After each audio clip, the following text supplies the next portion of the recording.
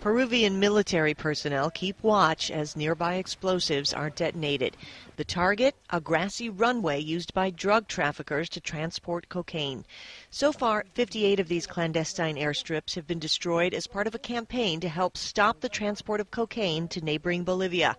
The runways measure about 600 meters in length and are often built by locals who rent them out to drug traffickers for up to $3,500.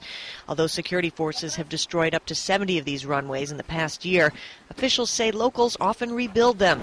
The weather in the region is ideal for cultivating coca leaves and is much more profitable for farmers than crops like coffee or cocoa.